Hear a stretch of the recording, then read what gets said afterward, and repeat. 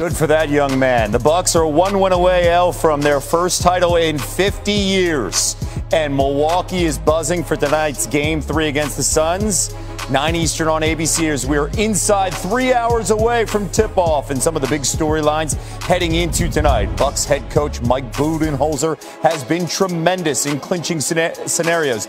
He has a 9-2 record in those games, the second best win percentage of any coach in NBA playoff history. On the other side, the Suns are looking to keep their season alive and push it to Phoenix for Game 7. The Suns are 1-2 in franchise history when facing elimination in the NBA Finals. And Giannis is a big reason the Bucks are in this position. He's averaging over 32 points per game in his first finals, the fourth most by any player through their first 5 finals games. SportsCenter on the Road is presented by Rocket Mortgage as we go live to Milwaukee. Stephen A. Smith joins us now. And, you know, Stephen A., one of the things that really stands out about this situation tonight is the word legacy, especially Giannis. Yeah. When you talk about him deciding to stay in Milwaukee and sign the Supermax and decide to become a Buck long term, what would winning a title tonight mean for his legacy as well as the city of Milwaukee? Well, first of all, it's going to be a tremendous thing for his legacy. The fact that he's one of the great players in the game, a reigning two-time league MVP. You take that into consideration along with the fact that you stay in Milwaukee, you sign for $245 million. You don't depart for a bigger market with a super team joining forces and shifting the balance of power, and instead you stay put. Guys come to you and you ultimately win a championship. That says a lot about you. When you do it with such a level of dominance, averaging 32 and 13 in the NBA Finals, that also contributes to the level of dominance. So we got to take all of those things into consideration. But more importantly than anything else, what a huge, huge lift it would be for the National Basketball Association, because rather than big-time superstars trying to join forces to capture a championship, you have him as the standard to point to say you don't necessarily have to do that. You don't need to have another superstar or 2 other superstars. You could be a superstar and you could have 2 all-stars with you and you could still get it done.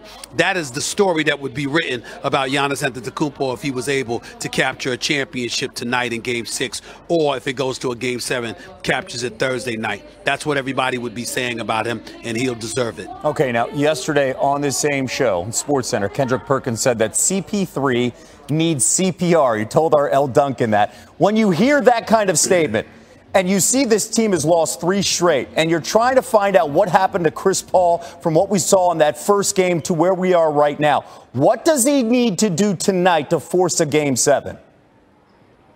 I think he needs to know his personnel better and know who to get the ball to and when, and dictate the action from that vantage point. The Milwaukee Bucks are bigger, stronger, more physical, more athletic. They know it, and they expect to be playing downhill tonight. They're going to go in attack mode. That's what some of them told me last night. And so when you look at it from that perspective, now we transition to what the Phoenix Suns need to do.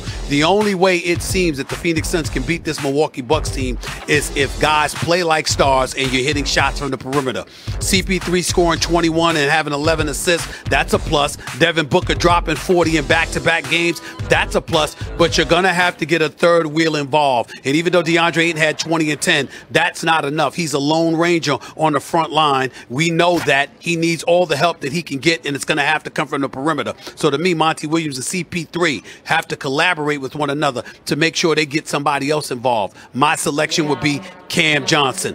This brother shoots better than 47% from the field, better than 45% from three-point range. He's got a lot of potential, and he's been open. They need to find him, get him more involved, get him the damn ball, and pray that it's enough to ward off Milwaukee in Game 6. That's what you need to do. Last 2 games have been fantastic. We'll see if CP3's leadership can stand out, especially in the final minute of the game. Stephen A. Smith not going anywhere, going to join us later on SportsCenter. Forget, Matt, the Bucks made that huge comeback in Game 5. I know you haven't, and neither have Suns fans. And now they have their first lead of the series, so teams that go 3 games to 2 in the finals go on to win 81% of the time. Obviously, that would mean a whole lot for these fans. Can't believe Tim said the capacity would double perhaps tonight in the Deer District.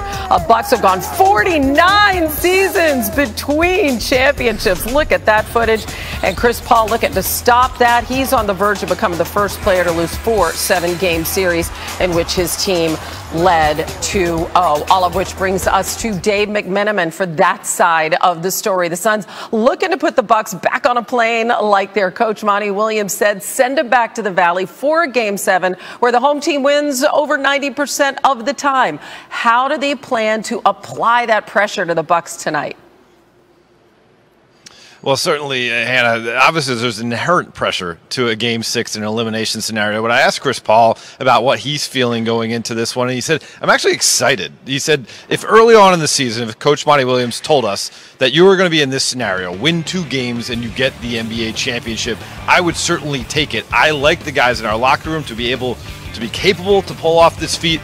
And it's not a simulation. This is actually us. It's real.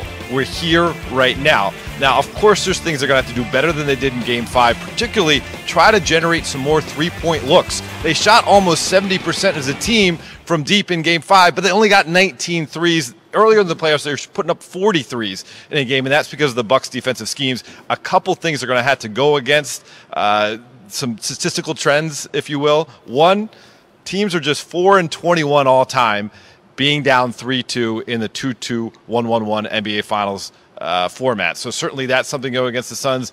And then look at the officiating. Scott Foster, the dreaded Scott Foster, is going to be the crew chief tonight for the Suns. Chris Paul has lost his last 12 playoff games that Scott Foster was the head referee. Okay, but here's the thing. You got to throw that out the window, and you got to do something about that Bucks, the switching on the defense. They're forcing the Suns into this one-on-one game. As you mentioned, they got to move the ball. They have a lot on their plate besides the presence of Scott Foster. We always appreciate you, Dave. Thanks. Thanks, Hannah. All right, so the Suns trail in a playoff series for just the second time and first since being down 2-1 against the Lakers in the first round, which seemed like January, but it wasn't. They will now look to become the 5th team to win a finals Game 6 on the road, to force a Game 7 of the previous 4 teams to do so. Only the 1962 Celtics won both games 6 and 7. I've said it before, and I'll say it again. Game day perk just hits a little bit different. So, Perk, give me this. It hasn't been great lately, so what does Chris Paul have to do better to help Phoenix get this thing back to the desert?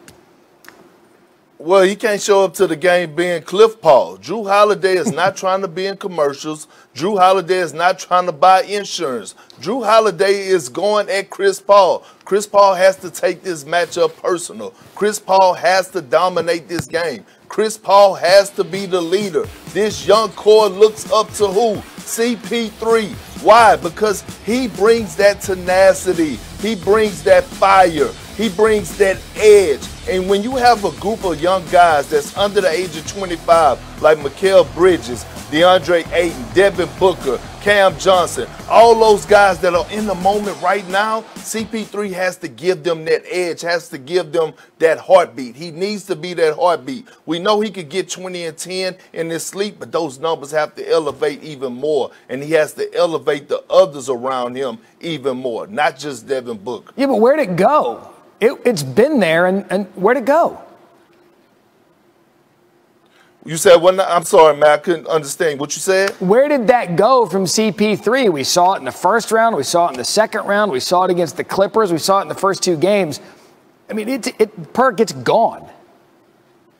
Well, it is, and it's missing, and it's because of Drew Holiday. We have to give Drew Holiday credit. We have to give Mike Budenholzer credit. Right now, you look at this series, the tides have turned for his coaching. Mike Budenholzer made the adjustment by putting Drew Holiday on Chris Paul. Mike Budenholzer made the adjustment by moving Giannis to the 5, switching everything. It's time for Monty Williams to make the adjustment. He has to make the in-game adjustments, the personnel adjustment, get DeAndre Ayton more touches on the low block when the man goes 7 for 13 from the field and has 20 and 10, and he has these small smaller guards on them in the paint. They have to get more, but it starts with the head of the snake. That's Monty Williams and that's CP3. Those are the leaders of this young group, and they have to put them in position to be successful. Right now, Mike Budenholzer have changed the hands of time, and he's out coaching Monty Williams. All right, Perk, quickly, a win tonight for Giannis, where would that put him in the NBA's hierarchy with the championship?